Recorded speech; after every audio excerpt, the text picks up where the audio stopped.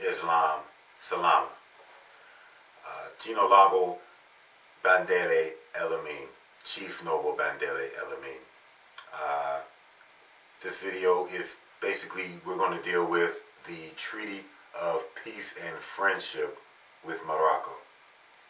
You can also find the book that I've compiled dealing with the treaty, dealing with Treaty of Camp Holmes, and the treaty's Declaration of Rights of Indigenous People.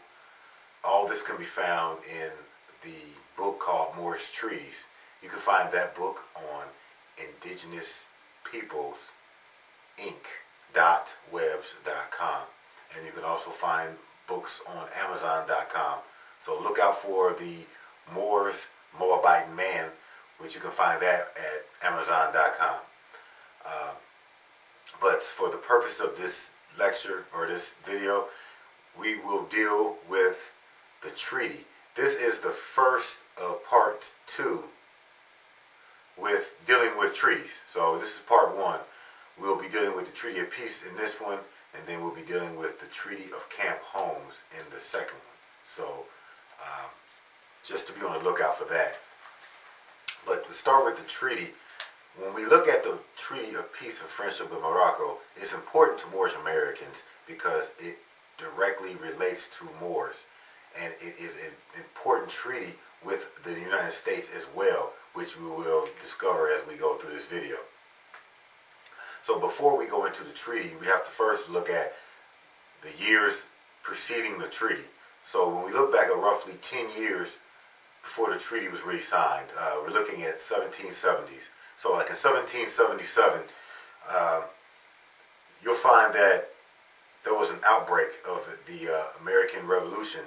And because of that, American ship merchants who had sailed under the Britain banner or flag and under the Britain tributes, which these tributes were given to North African coastal states called the Barbary tribute.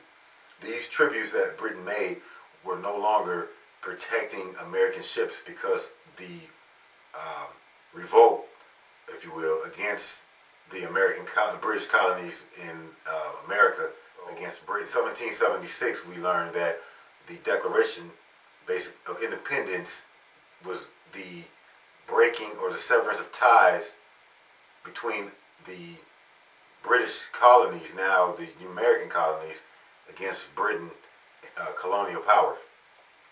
Because of that, so with that being in mind, there was a need for Americans to quickly come with a peaceful treaty with the Moroccan or Barbary states.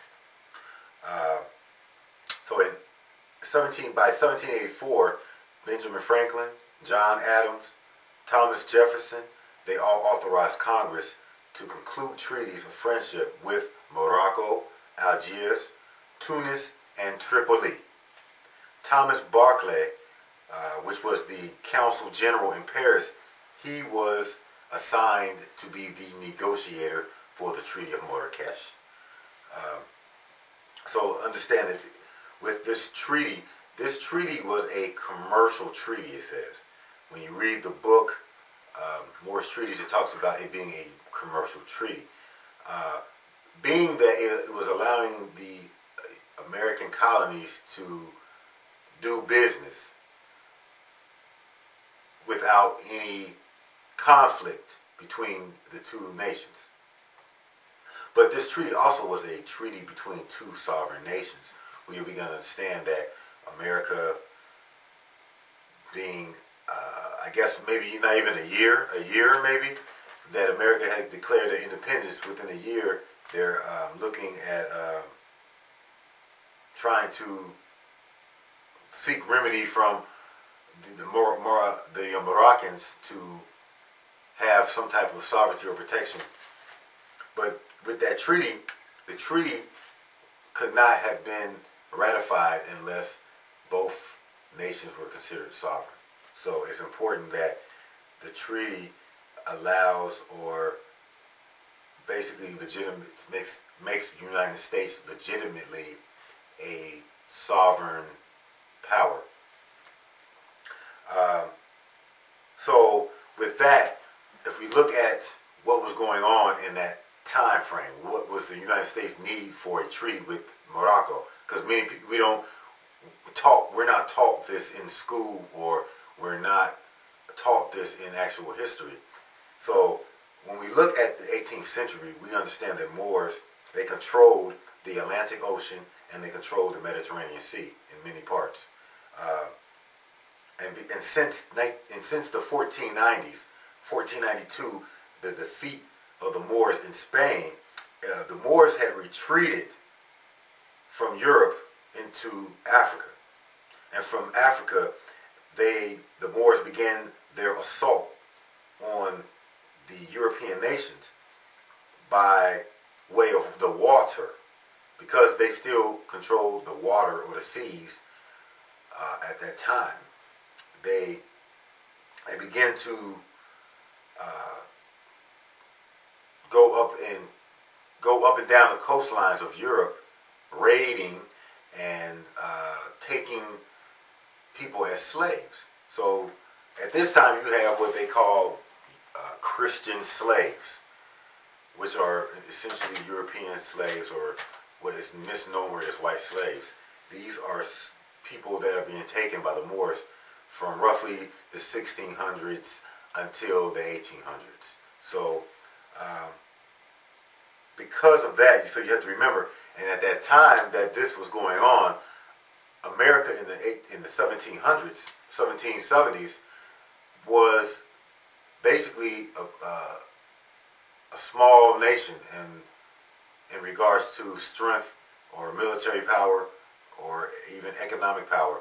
America had very little power in the 1700s and was fighting for their survival as a nation. So at that time, in the 1770s, then you go into the 1780s, when America actually finished fighting the war, they are still, basically they're broke. They're a nation that is beginning to try to put together an economy and things of that nature. So they are not regarded on the world scale as a significant nation. Many of us, look at America today and see it as a superpower, but realizing that America really didn't become a superpower until the 1900s. And so because of that, America needing to have a relationship with this power, which still had more, the Moroccan or Barbary powers still had a significant amount of clout and power and influence among the international community. So it was in the best interest for the United States to have a treaty with them, so that they would not have to worry about slavery or their commercial ventures being spoiled by pirates on the coast or in the Atlantic Ocean.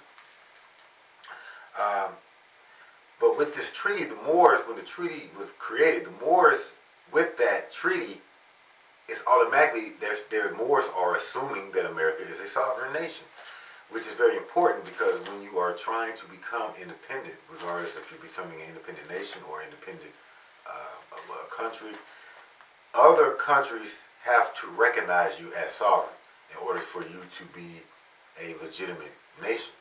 So with Morocco being sovereign, recognizing the United States, that is a very important aspect to the foundation of America's sovereignty. So it has to be remembered. So we're putting it in context that America is small and weak and needing assistance from a more powerful, respected, and older nation. So we look at the importance that this treaty had. Now, remind you also that the treaty, this treaty of Morocco, or the Treaty of Marrakesh, was the first African treaty with the United States, or with America. ever. It is noted that this is the first treaty with an Arab or African nation. So it's important that you understand that Morocco is an African nation, although it is dominated by the Islamic Pale Arab ideology, but it is nonetheless still part of Africa. When this treaty was ratified, it allowed a 50-year term. So every 50 years, the treaty has to be ratified. So when we look into the 1800s, after 50 years, March 1st, 1867 is important because it was the proclamation of the ratification of the treaty. Now, what makes this important is that the other part of the treaty that helped America was not also made it sovereign or recognized it sovereign, but because it recognized it as sovereign, it allowed other nations to recognize America as sovereign. And with Morocco, Morocco was coming as a big brother to America's assistance to establish itself as a legitimate nation. So when you find it on March 12th, 1867, you'll find that this was the first time that the United States was introduced to the International Convention. Okay, and they were invited to the convention on behalf of Morocco to show the proclamation of the Treaty of Peace and Friendship to the world. So it's interesting that even in 1867, which, by mind, that in 1865, 2 years prior, there was a civil war ending in the United States, which black, Negro, and colored people have been freed from indentured servitude or involuntary servitude, slavery, that even in 1865 they still had no nationality or had any nationality with their state. So they were not considered a citizen of the state or of the nation itself, even in 1865. At the same time, 2 years later, Morocco is introducing America again on a world scale by allowing them to come to the international conference. So what is being looked at here is that what the treaty has provided was it provided American citizens or the American government. It allowed them the ability to set up business. It allowed them to set up a commercial venture. It allowed them to continue to move commercially without the permission of Britain. It allowed America to be introduced to the world as a legitimate nation. It allows America and Morocco to have a relationship that allows Moors to come to America and be equal to the citizen of the state. So what we're going to do now is we're going to look at some of the articles that are present. When you look at how does the treaty relate to Moors or Moorish Americans? Well, like we said, the treaty was made for Moors. It discusses, in particular, Moors. But what does a treaty got to do with the day-to-day running of a Moor? When we look at a treaty has its power through the Constitution. When we look at Article 6, Section 2 of the United States Constitution, we read that this Constitution and the laws of the United States, which shall be made in pursuance thereof, and all treaties made, or which shall be made, unto under the authority of the United States, it shall be supreme law of the land, and the judges in every state shall be bound thereby. Anything in the Constitution or laws of any state to the contrary notwithstanding. Well, what that means is that the treaty becomes supreme law, meaning that the treaty now has to be looked at as regards to whoever the treaty was made by. So if Morrison made a treaty, the United States has to look at the treaty and look at how the treaty, what is inside the treaty, and that will be law. Not necessarily just the Constitution, but with the treaty and the provisions inside the treaty. So when we say that, look at that. If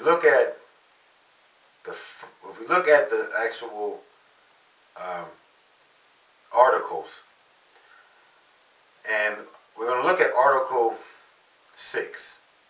Article 6 of the treaty, it says that if any Moor shall bring citizens of the United States to their effects to his majesty, the citizens shall immediately be set at liberty and the effects restored.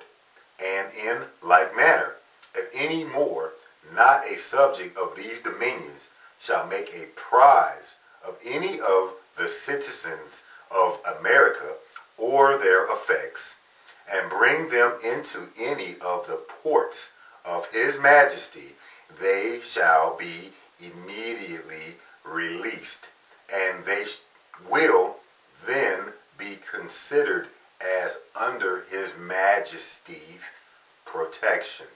Now, what is that saying? It's saying that Moors, if a Moor shall bring a citizen of the United States to a barbaric territory, and if they had their property seized and things of that nature, that they would be set free.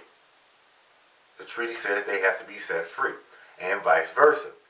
If a Moor is in America, he has the right to his land. He has the right to his property or his effects. So, vice versa. These both are protected under the laws of that nation. So, this is Article 6 protected a Moor and put him under the constitutional fold. It allowed him to have remedy under the Constitution. Now, what is the difference between a Moor and a black Negro colored? Well, colored Negroes or NBCs were not protected under the United States Constitution until 1868. So, in the 1700s, when this treaty was ratified, so-called black people, Negroes, were subject to slavery, and free blacks were not protected under the Constitution. So even if you were free, you were not protected under the Constitution. And you can look at that by looking at the Dred Scott case. But nonetheless, that Article 6 is important to our ability to be free in the time of slavery.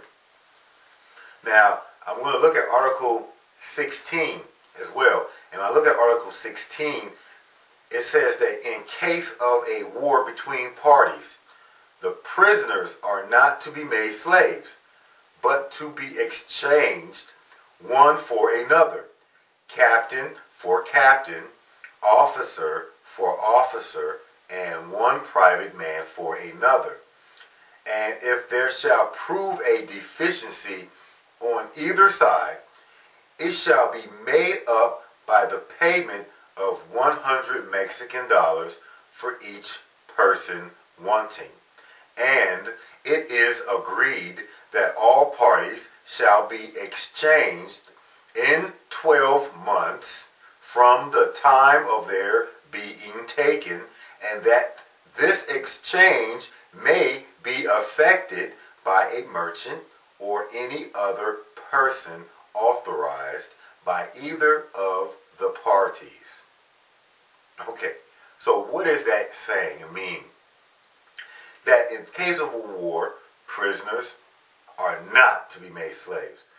Even if their Tripoli is fighting the United States or America, they can't take those prisoners and make them into slaves. Because you understand that in this time, that American or English European nations were going into West Africa, East Africa, and taking slaves. Whether they were at war or not, they were taking these people as slaves and enslaving them in the Americas.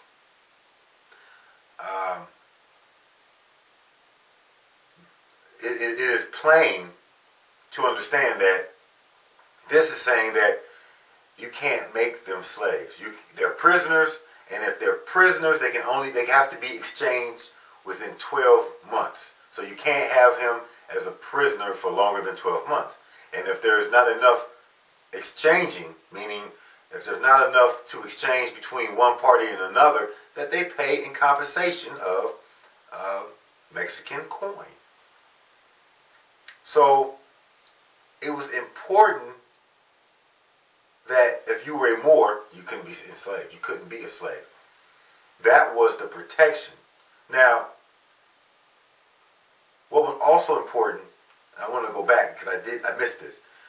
I want to go back to Article 6 because what I meant to discuss was that it says in Article 6, if any Moor not a subject of these dominions. So it's saying if any Moor that's not a subject of the Sultan or the Empire of Morocco, that means that there could be Moors that were not in the jurisdiction of Morocco. They were outside of the jurisdiction. That means that they could be anywhere. They could be anywhere. They could be in West Africa. They could be in America. You see, which you understand that many of Moors, because we were seafarers, had already been in America. So there were many dark-skinned, melanated people in America. The word America is meaning copper-colored people of the America. So these copper-colored, melanated people, Moorish, even considered Moorish people, were already here. So if you were able to tap into the treaty, then you could use the treaty as a definite remedy. And so it goes further when you look at the fact that in South Carolina, the petition said that if any Moor commits a crime, that they would not be subject to the Negro Act. And that's important because they are making the distinction between a Moor and a Negro. And the word Negro is not mentioned anywhere in the Moorish Treaty. But we do know that Moor means dark skin. They were dark, swarthy individuals that were had a particular status. So we as Moorish Americans, when we deal with being a Moor, it is not always necessarily from a spiritual or religious pretext. It is often the fact that we're looking at cultural identity and a political status. And when we look at the title of Moor, when it was used with an American government, it fundamentally meant dark-skinned people. There was no difference between a Moor and a black in physical appearance. It was only in status and paper. So that is very important for us to understand, overstand. And so next time we'll deal with the Treaty of Camp Holmes with the indigenous Americans here in the United States. So until then, I would like to say Tuta Nana to all my brothers and sisters. Salama.